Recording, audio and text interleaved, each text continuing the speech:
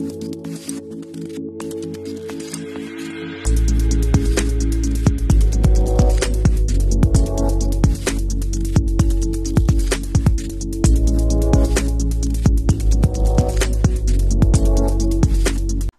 YouTube, thank you for tuning in. As you can see, I do have a major announcement to make. Our beautiful baby girl, London Monroe, has entered this world just 2 days ago on January 5th, 2022, coming in at 19.5 inches and 7 pounds, 6 ounces. And she is just absolutely the most beautiful, perfect baby girl I have ever seen. And I want to thank everyone for their thoughts and prayers. All your support has been amazing, and I really appreciate all of you guys during this time. And got to give a huge shout out to Farah, the beautiful mother, and my girlfriend for bringing such a healthy, beautiful baby girl into this world. So we are truly feeling blessed right now, but we got to get back into the crypto space. Obviously, major price action underway, major news underway. And as I've been telling you guys, I am still expecting this January pump. Let's get into it. So this is going to be a quick update. We're going to take a look at some charts. I did find a major signal in the XRP chart that I'm going to have to show you guys at the end. And this is kind of confirming my pump that I've been talking about here. But as you guys know, I was talking about how the Bitcoin bull run was over at the end of November. Talking about how I was expecting this market to top out, or specifically for Bitcoin, to top out on December 4th. I said with 100% certainty, kind of just making a silly TikTok saying, with 100% certainty, I'm expecting Bitcoin to top out on December 4th, and that is the end of the Bitcoin bull run. Now, I was wrong about Bitcoin topping out again. However, you guys saw that major liquidation event that we had on December 4th. This was the biggest shakeout in cryptocurrency history. Everyone was expecting this end of the bull run, blow off top, euphoric moment into December. Clearly, we did not get that. Okay, they shook us out. But we were correct about that being the date to watch, the December 4th new moon. Okay, we were talking about how that was going to be an interesting date to look out for, and we were expecting the market to roll over from there. So we've been watching the market move sideways since then. Okay, we were talking about how this support that we had at 45 was holding for Bitcoin, but we were struggling to break 52.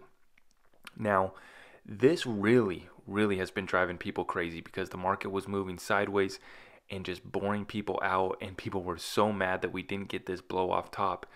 And as I've been saying over the last month on all your altcoins, I was talking about taking profits when they started to pump out of the blue, like Terra Luna, some of these other coins. I was telling people in my Discord, okay, these coins are reaching back out to their previous all-time high, back in a new all-time high. Take your profits, okay? Start to ladder out of your positions, because this is the end of the bull run.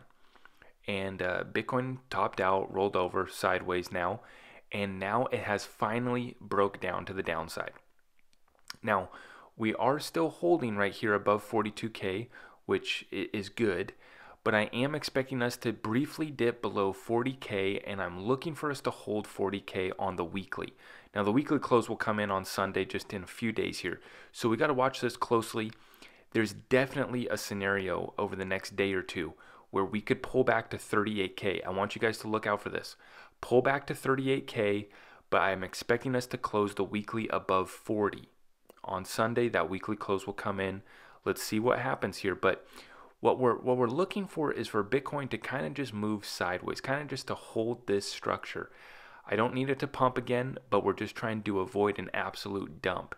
The absolute dump scenario below 40K is going to drag down the whole market.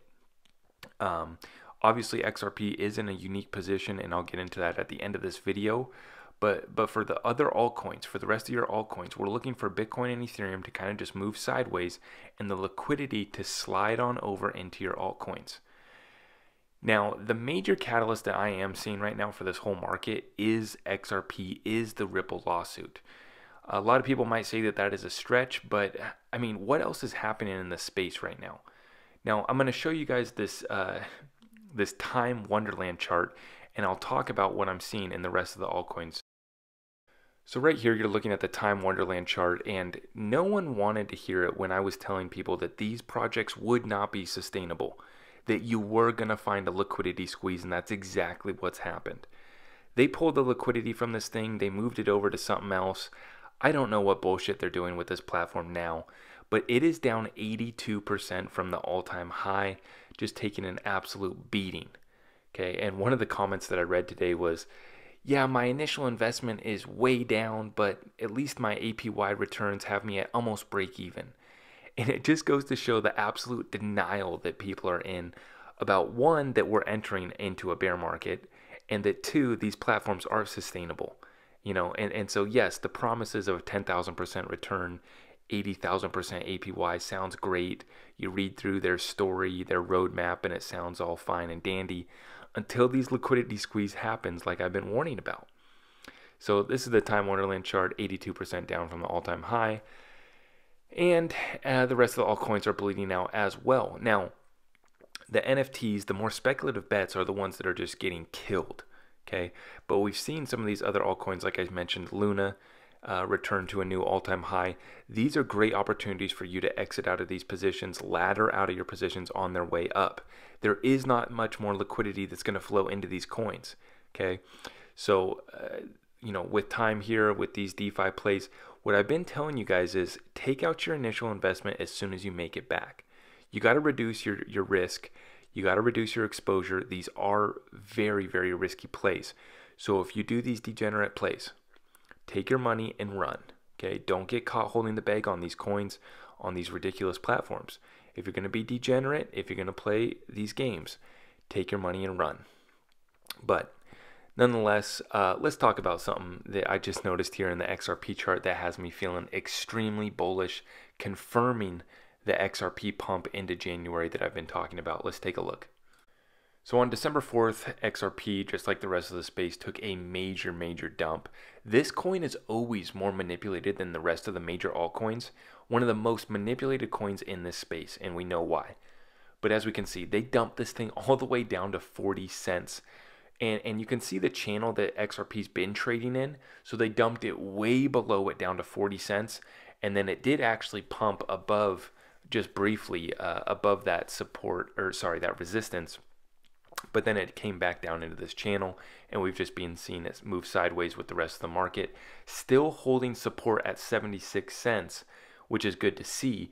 XRP's already been suppressed so much, so even though they wicked it down to 40 cents, they can't. It's very hard for them to push this one down because it's already been so suppressed. It's one of those that is actually holding support pretty well, but I just found something major here in the charts, and I got to show you guys this. So what we're looking at here is two death crosses that we've had in the charts over this previous year, and what happened after that. Now, usually a death cross is a bearish indicator, and that is the 50 moving average crossing below the 200 moving average. Obviously, moving averages are lagging indicators, but something that we've seen over this past year is two death crosses that came in for XRP, followed by massive, massive pumps. So let's take a look here at this February death cross. Okay, so this is when XRP was trading at about 25 cents. And following this death cross, we got a massive 180% pump up to 76%, which, funny enough, is the support that we're holding right now. So they got this coin absolutely tuned in, absolutely perfected the way that they manipulate this coin. And they love to manipulate this coin more than any other crypto. Like I've been saying, they will pump this coin harder than the rest, and they will dump it harder than the rest. So we have to ride the wave. But as you can see here, this February death cross came in, followed by a 180% pump to the 76 cent level. Now this is the July pump, and remember, these are both in 2021. So February of 21, now we're looking here at July of 21. So the death cross came in once again, while we're at that 51% support level, which is where we just wicked down to just, what was that, a month or two ago? So as you can see, in these levels that they have this thing tuned into are perfect. But from that 51% support level, we did about 170%, taking us all the way to that $1.40 high that we reached in August. So as you can see, February we had a 180% pump. Here in July we had about 170% pump following these death crosses. So let's fast forward to the charts that we're looking at today. We had another death cross come in just 5 days ago on January 2nd, And so if we go from the 76-cent support level that we've been holding here, and we do 170% pump from there, that is going to take us back to $2. Now I know that doesn't excite a lot of you guys, and I'm looking for much bigger price action for XRP as well. But this is an indicator to show where we could be going. Remember, if we do get back up to that $2 level, it will not take much to pump this thing back up to all-time high. Once this thing gets back up to that level, they can move it so much faster. They can provide such bigger price action from that level. Remember, if we get 170% pump and we're back up to $2, well, if we get another 100% pump from there, we're back into all-time high at $4 or $5. Now, my targets are still holding for $7 to $13 because that is the full 4.236 Fibonacci extension that Blockchain Backer has been talking about, that we've been talking about. So I'm still holding my targets at $7 to $13. And what I showed you guys here is if we get this 170% pump, sometime between now and when the discovery in the Ripple versus SEC case ends on January 19th, that time frame here that I have highlighted is what I'm really looking at. Just the hype alone around this case, I think, is going to bring massive price action in for XRP.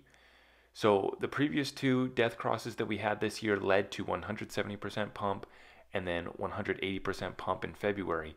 Something similar would take us back to $2. And what I'd be looking for is for this action to happen before the case ends, before a settlement gets announced.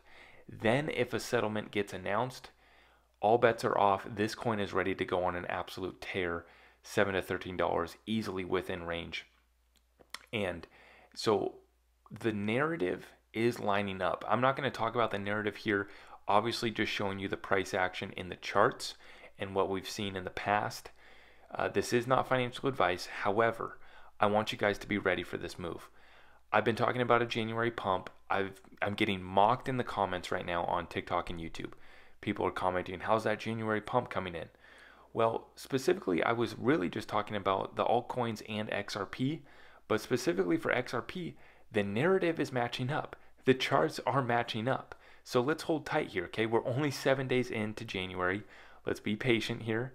We have a lot of excitement that's going to be coming in with that Ripple versus SEC case coming in. I'm going to cover the news in regards to the case in another video. But for now, here's what we're seeing in the charts. The charts are matching the narrative. I want you guys to be ready for this. Not financial advice. I'm not picking up any more XRP at this point. I'm waiting to make sure that this bear market isn't coming in. But this coin is in such a unique position, unlike the rest of the space. I want you guys to be ready. We will see you guys in the next one. Take care. God bless. We'll see ya.